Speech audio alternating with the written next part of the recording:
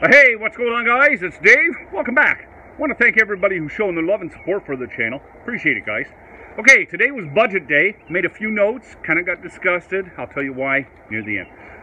Okay, this is what I kind of got out of it. By 2022, the feds want to cut child care costs down in Canada to $10 a day. They want more training and wages for early childhood educators. And, of course, more money to Indigenous families and their kids, of course. The government is going to invest in affordable housing. They're going to bolster the federal community housing initiative. And, of course, 25% of that will go specifically towards women, I guess.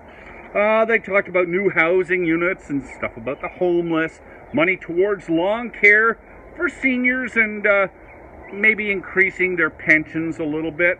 They're going to take a look at student loans and put them into the Canada Student Financial Systems Program, so they make it easier to pay it off. And of course that'll be on the shoulders of taxpayers to lose that money in interest. But anyway, you know, they're going to invest money in skills and strategies for these people to get jobs, blah, blah, blah. More money to the Canada Recovery Benefit, and seeing its extension into sickness benefits, to EI, so on and so forth. More money for struggling businesses. Don't forget, there's going to be a wealth tax on your helicopter or big boat. Yep. 17.6 billion in green investments.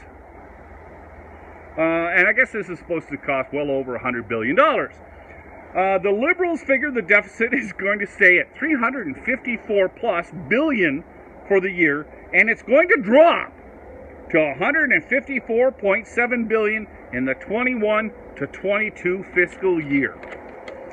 Whatever. Like, come on, let's be realistic. You know what? This budget is a pre-election budget. Anybody can look at it. They're giving a little bit to everybody. They're trying to buy everybody. Justin Trudeau is trying to buy everybody with their taxpayers' dollars. Anybody who doesn't think this is a pre-election budget better look at it again, because it is. And about the budget, I guess Justin Trudeau still figures the budget will balance itself. Cripes, guys, spend more money. Spend friggin' more money. Somebody's got to put a leash on this guy and give him a tug backwards, because he is going to wreck Canada with his reckless spending. So much for a budget. You guys take care. Please be safe.